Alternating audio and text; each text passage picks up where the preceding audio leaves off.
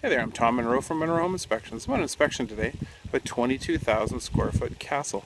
It's in British Columbia, it's in Gibsons, BC actually, and this home is actually 22,000 square feet, 12 bedrooms, 15 bathrooms. It's on 53 acres of beautiful landscape. I'm going to take you inside today not to show you deficiencies, but actually to show you the kinds of things that power a home like this.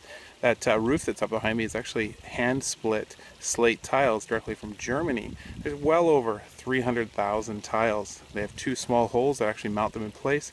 I'm going to show you a bit more as I go around the home. So let's go have a look, shall we?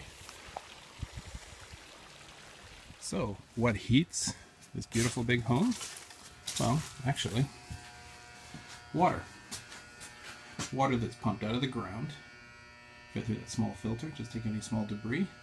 It's pumped into the ground there, and actually goes up to a storage tank that I'll show you in a second. So this water is pumped out of the ground. This well is actually 260 feet deep. They found a nice aquifer that is about 9 feet wide. It's all made of pea gravel, and they're drawing about 50 US gallons a minute out of that aquifer. Pump station there. Let me show you that tank. So the water, half the water is actually pumped up to this tank. This tank's about 1,500 liters. And that 4-inch line right there brings water back down to the house. It's gravity fed. The water leaves that 4-inch pipe, that 1,500 gallon tank. It actually comes here. This is the main mechanical room. What we have here is we have that 4-inch line back at the ground there, coming in. This is the control valve there. Comes in here, comes to this first pump. This pump here actually pumps the water around the whole entire house, and that's just the cold, domestic cold water. Second pump, green one here, that's actually for the irrigation system this starts house. There's an irrigation system all around the home. And the third one, if you look at the very back of the wall, that's a back check valve and a main valve and copper line. That water then brings the water to these 4 heat pumps, which pumps heats the water from all the flooring, the in-floor heating around the whole house. Now, how does the heat pump work? Inside there, there's a bunch of coils. And those coils is refrigerant, and that refrigerant actually extracts any warmth out of the water, any heat out of that water.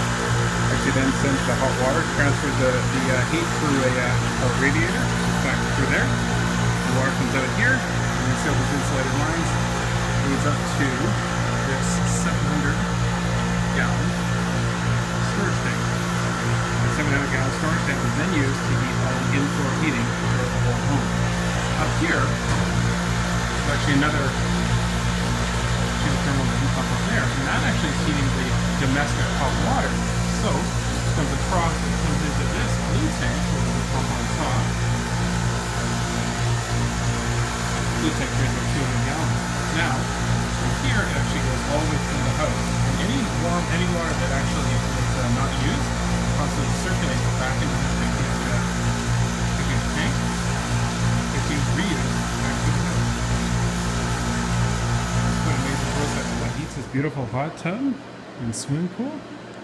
Believe it or not, that water supply coming out of the ground, being pumped out of the ground in the backyard, powers the swimming pool and it's mechanical.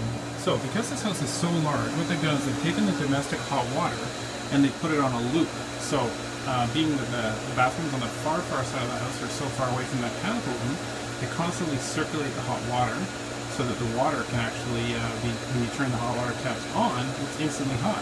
What they've done actually is also sent the water through these heat exchangers. There's 2 heat exchangers there, down to these white, you can see the white pipes, those white pipes that takes the now warmed water from the pool, sends it back down through the pool system and into the pool. And essentially, they're almost heating the pool for free. It's a whole lot cheaper than any natural gas or electrical heaters that typically are used. So what happens to all the water? It comes out after it's been used to get the heat out. It comes down here, the water pouring in there. Right here, it actually drops back down into the ground there. Where does it go? I'll show you in a second. So after the water is discharged from the heat pumps, it actually is fed via gravity down through the underneath the grass here, and it comes up through that call it bird bath, in the middle of this little man-made lake. Once it settles in here, goes down this waterfall into a man-made 1-acre lake. Now, if he doesn't have a constant feed of water, this lake will dry out in the summertime. It's full of fish. It's actually stocked full of fish.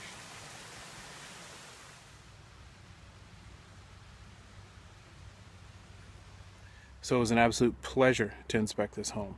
It's great to see someone using geothermal heating to heat the domestic hot water, the in-floor heating, the pool and the hot tub, and then discharge into a lake that he's made for fish to swim in. When you think home inspections, think Monroe Home Inspections. With MHI, it's certified.